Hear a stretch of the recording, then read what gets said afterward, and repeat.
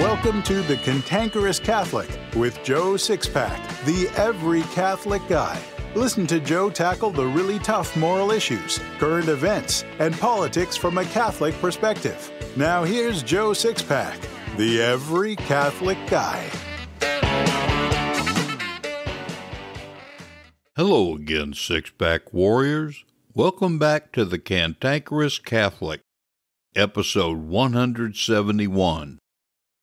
I believe in God, the Father Almighty, creator of heaven and earth, and in Jesus Christ, his only Son, our Lord, who was conceived by the Holy Spirit, born of the Virgin Mary, suffered under Pontius Pilate, was crucified, died, and was buried. He descended into hell. On the third day he rose again from the dead. He ascended into heaven and sits at the right hand of God the Father Almighty. From thence he shall come to judge the living and the dead. I believe in the Holy Spirit, the Holy Catholic Church, the communion of saints, the forgiveness of sins, the resurrection of the body, and life everlasting. Amen.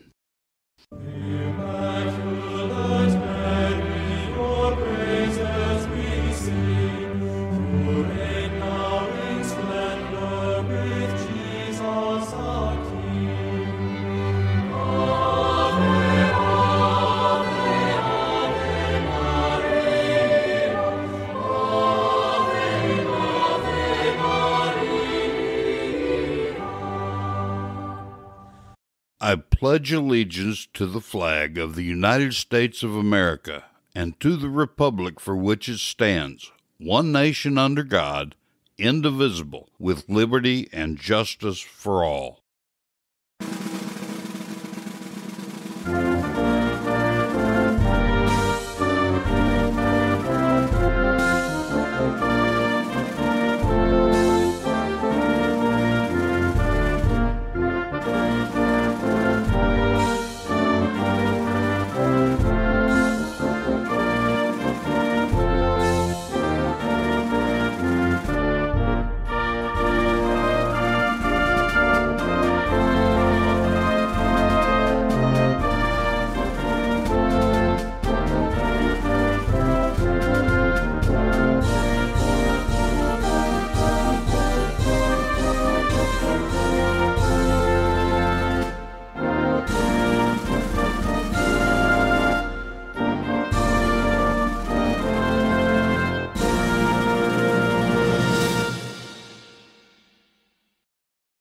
In May of last year, Archbishop Salvatore Cordileone of San Francisco issued a pastoral letter titled A Pastoral Letter on the Human Dignity of the Unborn, Holy Communion, and Catholics in Public Life.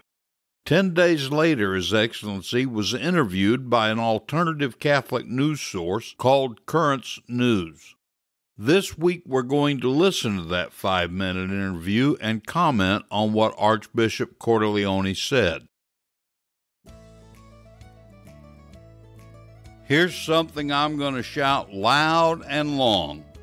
During the last 2 years, every Catholic parish and most businesses lost a ton of money because of the COVID lockdowns. Congress attempted to ease the revenue strain with the CARES Act, but it really did nothing for parishes and little for most businesses. Believe it or not, Congress is actually remedying that. They've not done a good job of getting the word out, but Congress has enhanced the ERTC portion of the CARES Act. If a parish or business has W-2 employees, part-time or full-time, they almost certainly qualify for the ERTC tax rebate. I'm working with a CPA firm that specializes in ERTC rebates to reach out to all parishes and Catholic-owned businesses I can. This is especially good for parishes with schools.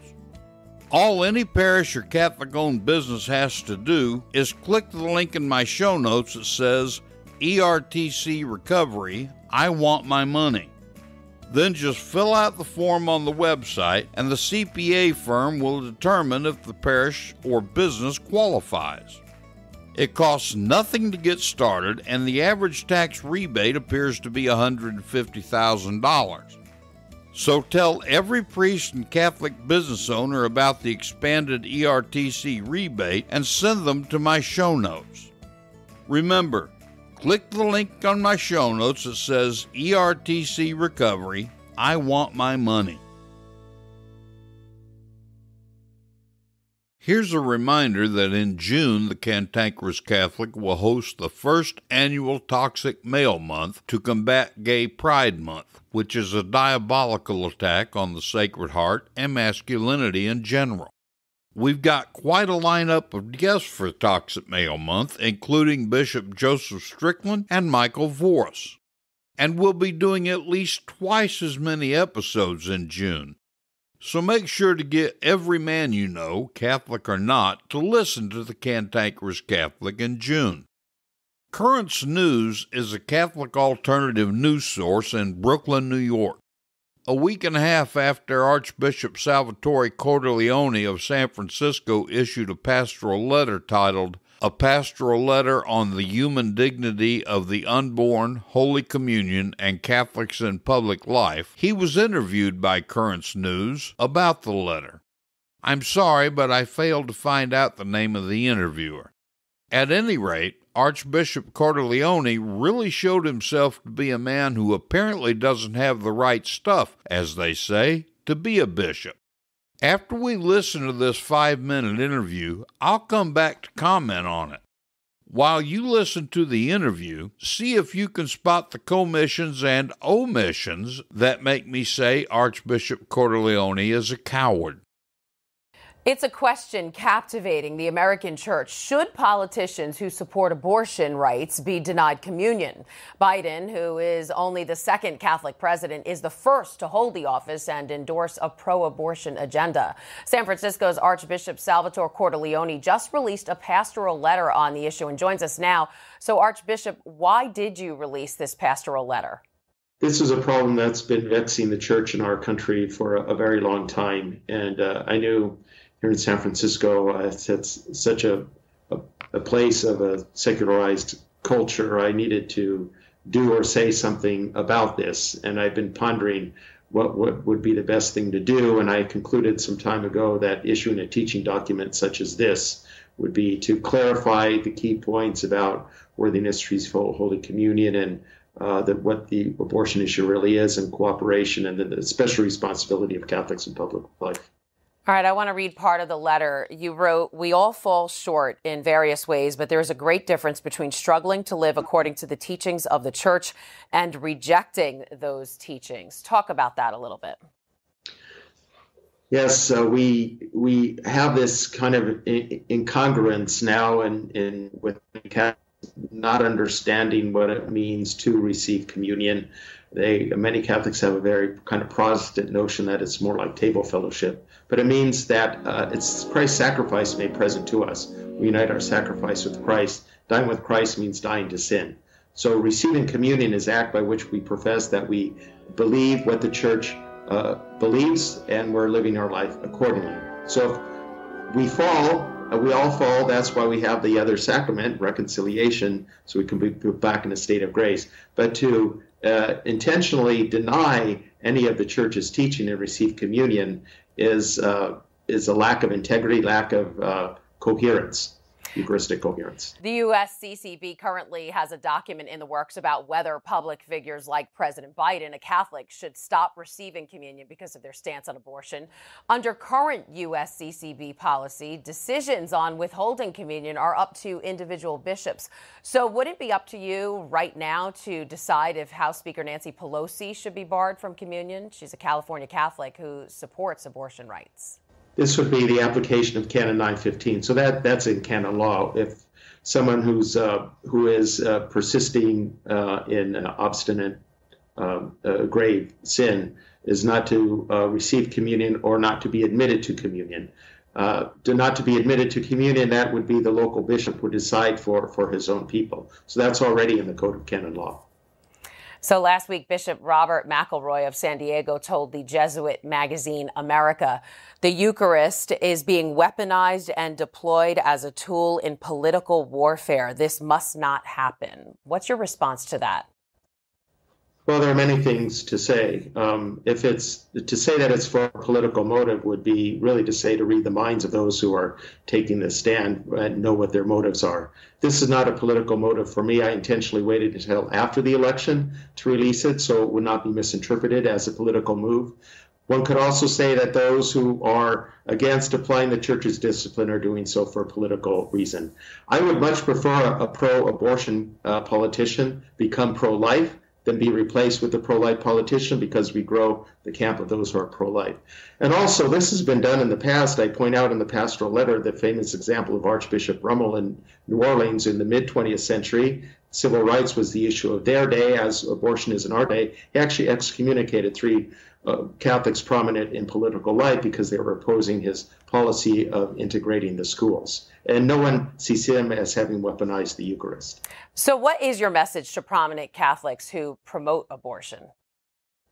I would repeat what I put in the conclusion of the letter to please stop the killing. This is killing innocent human life. You have a very prominent position in society. You can influence societal attitudes and practices. You're in a position to do something to stop the killing. Please stop the killing. Please recognize the evil for what it is. Please have a change of heart and come back to the fullness of your Catholic faith. We await you with open arms to welcome you back. All right, Archbishop of San Francisco, Salvatore Cordileone, thanks for being here with us today. You're welcome. Thank you. Archbishop Cordileone is an Orthodox bishop, and I had some pretty high hopes for him when he was moved to San Francisco from Oakland in 2012 by Pope Benedict XVI. I actually felt sorry for him because he'd been moved to America's version of Sodom and Gomorrah. That would mean that he'd really have his work cut out for him if he intended to be a true shepherd. When he first went to San Francisco, he did a few things that added to my hopes for him. As I recall, he banned the use of girls as altar servers, which I think would be especially bold in the city by the bay. He's received a lot of media coverage over the past year for his stand on communion for pro-abort Catholic politicians, which also made me sit up and take notice. However, the past year has significantly changed my opinion of His Excellency. Oh, he's still an Orthodox bishop, all right, but he's sorely lacking in being a shepherd. I've come to believe that he's guilty of sacrilege, and he's a coward and hypocrite. Listening to this review, I've added liar to my list. Why is Archbishop Cordileone a coward, hypocrite, and guilty of sacrilege? He's blown smoke for a full year and huffed and puffed about pro-abort Catholic politicians not receiving communion, yet Nancy Pelosi, who lives in the Bay Area, hasn't been told she can't receive communion. She commits a grave sacrilege every time she receives communion, the gravest of all sacrileges. So that makes Archbishop Cordileone complicit in her sacrilege. Every time she goes to communion in the Archdiocese of San Francisco, by extension, His Excellency is equally guilty of sacrilege because he does nothing to stop her. The reason I've decided that he's a liar is because of what he said about Canon 915. Before we talk about what he said, let me read that canon in its entirety. It says, "Those upon whom the penalty of excommunication or interdict has been imposed or declared, and others who obstinately persist in manifest grave sin, are not to be admitted to communion." Archbishop Cordileone said in the interview that it's up to the individual bishop as to whether he imposes Canon 915. Wait a minute, let's read that canon again. "Those upon whom the penalty of excommunication or interdict has been imposed or declared, and others who obstinately persist in manifest grave sin, are not to be admitted to communion." Let's examine that. First of all, it groups those with interdict, excommunication, and manifest grave sin all together. It doesn't separate them. I admit I went to public school, but they did teach me about conjunctions. The word "and" binds excommunication, interdict, and manifest grave sin together. If His Excellency is right, that means it's also up to the local bishop whether to enforce Canon 915 on excommunication and interdict. Now, do you think for 1 minute that if the Pope excommunicated or interdicted someone, that the local bishop would be allowed to use his discretion regarding Canon 915? That's utterly ridiculous. The second thing is that nowhere in that canon is language that makes its application optional. The exact words of the canon are, "not to be admitted to communion." It doesn't say it's up to the bishop. The word is for mandatory application. Okay, maybe I could buy it from a bishop with no canon law experience under his belt. Maybe some bishop ignorant of the gravity of canon law might accept that optional application garbage if he was told by someone he trusts that Canon 915 is optional. That's really pretty far-fetched, but it's possible. But what makes it completely impossible with Archbishop Cordileone is that from 1995 to 2002, he served as an assistant at the Supreme Tribunal of the Apostolic Signatura, the Church's highest canonical court. He knows better. It's not an option whether to apply Canon 915 to excommunication, interdict, or manifest grave sin, and it's a lie to say it is. I don't like to say this about any bishop, but Archbishop Cordileone is a liar. He does what liars do. He lies. There are a number of priests and a few bishops who listen to this show, so I need you to do me a favor. Reach out to Archbishop Cordileone and get him to listen to this episode. Then please tell him to contact me. I'll have His Excellency on this show to defend what he said in the interview and against what I've said here. I'm asking you priests and bishops to do that for me because I invited Archbishop Cordileone on the show last year after he wrote his pastoral letter addressing pro-abort politicians and communion, but he refused to come on. I suppose the yellow in his backbone was showing even then because he was afraid I'd put him on the spot about Canon 915 and its wording. Here's your chance, Excellency. Come on the show and defend yourself. Or am I right in saying that you're just a coward?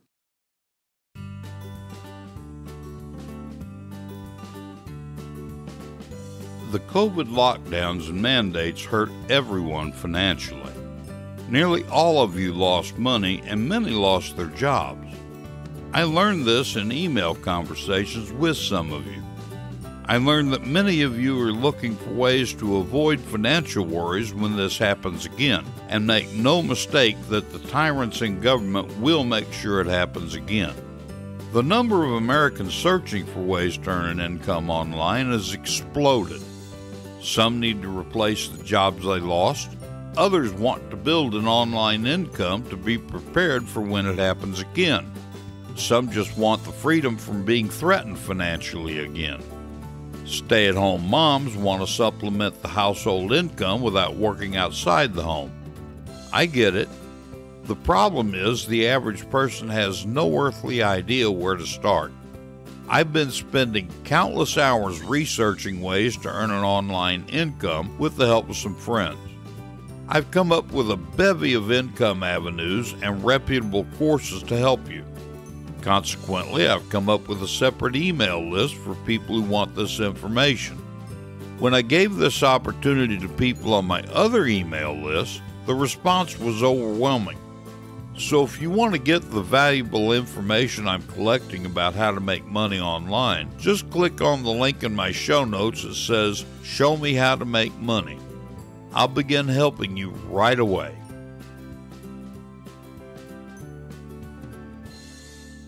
Joe Sixpack, the Every Catholic Guy, wants to make sure you're informed about all the Catholic news you need to know. Here's Joe Sixpack's top 5 Catholic news picks for this episode. Catholic news pick number 5. Hats off to the Daily Wire.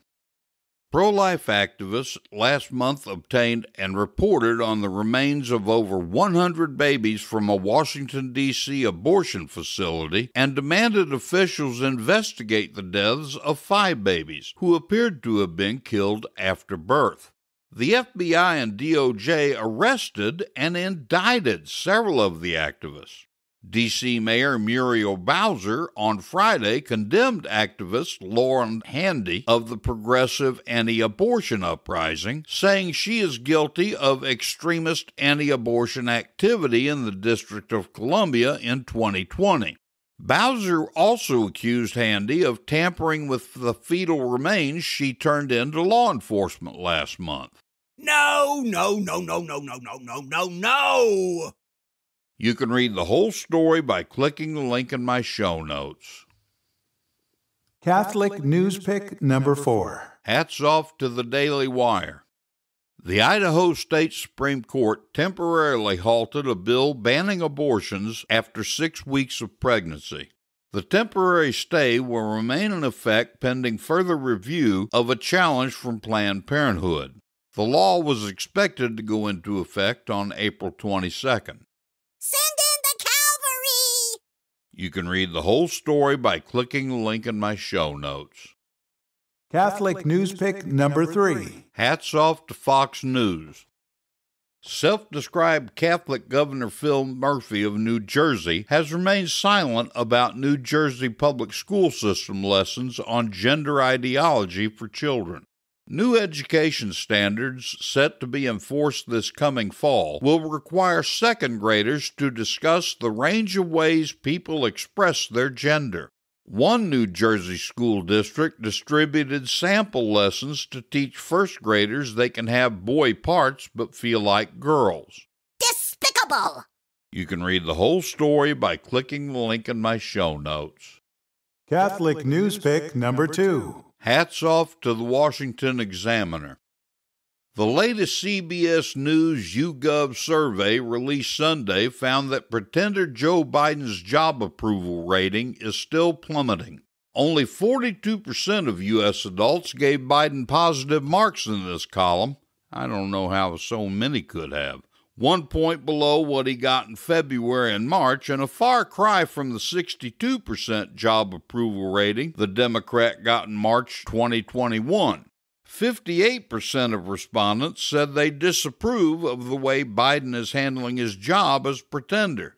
Imagine that. That's awesome, dude! You can read the whole story by clicking the link in my show notes. Catholic News Pick number 1. Hats off to the Federalist. Author and activist Kaylee Triller writes, I spent the first 10 years of my life being groomed by a pedophile.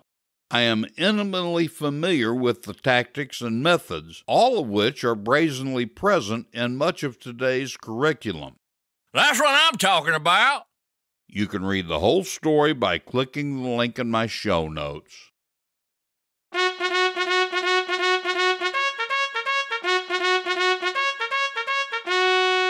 I am hard, but I am fair. It's time for the Catholic Boot Camp with your drill sergeant, Joe Sixpack, the Every Catholic Guy. Learn the Catholic faith and how to defend it like you've never heard it before. This boot camp is tough, so there's no political correctness, no spirit of Vatican II, and no namby-pamby platitudes. Drill Sergeant Joe Sixpack, the Every Catholic Guy, will prepare you for spiritual war. Now here's Joe Sixpack.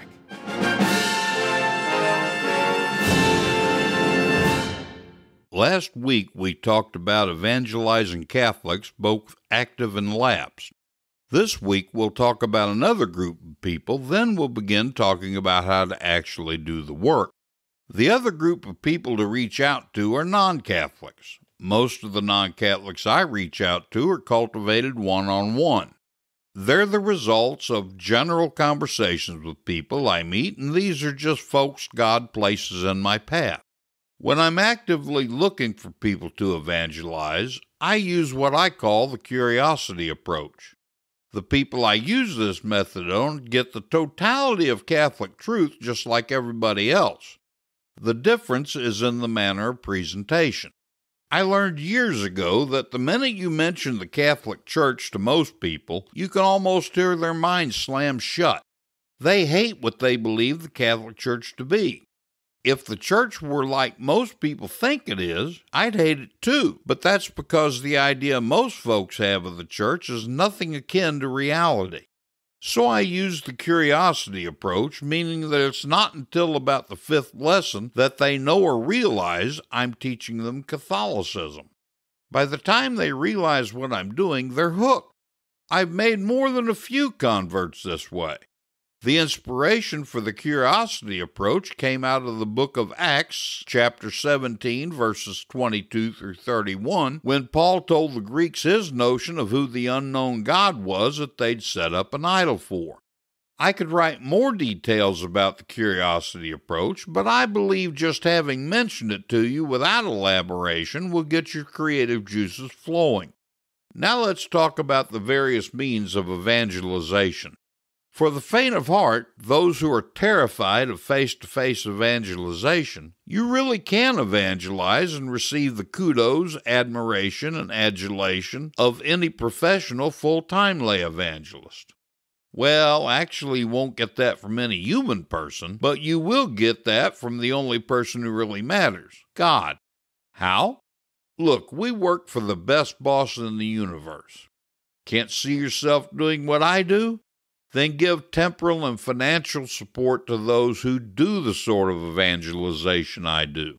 Here's a little story to demonstrate what I'm talking about. One day, 2 men stood outside the parish church after Holy Mass and carried on a conversation. One said to the other, "Why, Bill, you've put on some weight. Don't you work anymore?" "I work about 24 hours a day," replied Bill with all seriousness. "Impossible!" exclaimed his friend. "Not with a system," Bill began to explain. "I work 12 hours down at the shop and around the house. Then I support mission work. That money works even while I'm sleeping." As is demonstrated in this story, God will give you all of the very same credit, that is, graces, for your financial participation as He does lay evangelists or apostolate doing the actual grunt work. After all, since the foundation of Christianity, one factor has been a constant: souls cost money. In other words, it costs money to pay for the activities that allow us to reach people. Even Jesus and His merry band of apostles had a purse for expenses. What if you can't make a financial gift? Well, there are 2 other ways you can still contribute and share in the graces. One example is from the webinars I host. It actually takes at least 2 people to operate the webinar platform efficiently. For about the first 6 months I did them, I had to try to manage all of it on my own. That was tough, too, because I'm a real techno-moron. But then a man volunteered to help me. He manages the chat moderation when people ask questions while I do the presentations. When the presentation is over, I open the chat moderation to see if there are any questions he couldn't answer. It works out great. So helping someone well-versed in evangelization is a way to evangelize. Another example is from one of my godsons. He's a man who's intellectually challenged in the medical sense, what we used to refer to as mildly retarded. In fact, he was so challenged that the bishop where I lived told me he'd baptize and confirm the man as long as he could articulate what baptism is and what it does, what confirmation is and what it does, and understand the difference between actual bread and the Holy Eucharist. As you'd expect then, most of his friends are like him. He wanted to share the faith in the worst way. At the time I was teaching a small group and served them coffee and cookies. Since my godson couldn't competently tell his friends what the Catholic Church teaches, he just invited his friends to come have a cup of coffee and a snack. Then he left the rest up to the Holy Spirit. Several of his friends became Catholics. Now, if my intellectually challenged godson could do it, I know you can. The second way to evangelize is very closely akin to what my godson did. Find a group where evangelization is done, maybe a St. Paul Street evangelization chapter, or even a good RCIA class, which are far and few between. Work up a little pitch to present to people you know or meet, a little thing designed to get them committed to listening to someone share the faith in all its purity and splendor, but make sure it's unadulterated Catholicism absent of milquetoast, because watered-down catechesis never attracts anyone. Once they commit to listen, make sure you go with them. You be their contact and friend while the lay evangelist does the work. There's a third way to evangelize, and we'll pick up on that next week.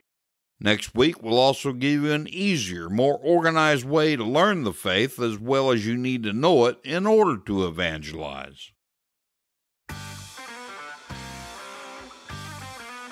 The lockdowns over the last 2 years have changed the way people earn or want to earn a living. A lot of people are wanting to set up online businesses for themselves in e-commerce. The problem is, most folks have no earthly idea how to start, and all the videos on YouTube that are supposed to tell you how to begin just whet your appetite. Well, now you can get the help you need. Peter Prue, a successful e-commerce entrepreneur, is the founder of E-Commerce Empire Builder Academy. He's offering a free webinar that explains how he's made a full-time living in e-commerce and what his academy's all about. So if you want to learn how to set up an online e-commerce business, click the link in my show notes that says E-Commerce Empire Builder Academy and register for the free webinar. The Catholic Church is 2,000 years old. A lot of wisdom is gained over 2 millennia. Each week we'll share some of that wisdom with a Catholic quote. So here's this week's Catholic quote. This week's Catholic quote is from St. Francis de Sales. He said, "Anxiety is the greatest evil that can befall a soul except sin. God commands you to pray, but He forbids you to worry." I believe a really great way to teach the faith is through stories, parables, and anecdotes. So here's today's story. On July 6, 1902, a tragedy took place on a farm near Neptuno, Italy. An innocent Italian girl, Maria Goretti, had long been bothered by a youth who was attracted to her beauty. With untiring patience, she continued to reject his advances until one day the boy in a mad passion seized a knife and attacked her. Her mother rushed to her side. "My little Maria, what happened? Who was it?" "It was Alessandro. Look what he did to me." "But why?" Then came the answer that made Maria worthy of a martyr's crown and has ranked her with St. Agnes. "Because he wanted me to do wrong, and I wouldn't let him." To the same kind of question later on, she replied, "Because he wanted me to commit a horrible sin, and I said to him, 'No, no, no.'" Maria was taken to the hospital, where she remained only 2 days before she finally died. A priest came to her and said, "Maria, do you forgive your murderer from your heart?" "Yes," came the quick response. "For the love of Jesus, I forgive him, and I want him to be with me in paradise." In her delirium, she relived the tragedy of the previous day. She thought she saw the face of Alessandro and cried in terror, "What are you doing, Alessandro? Don't touch me! You're going to hell!"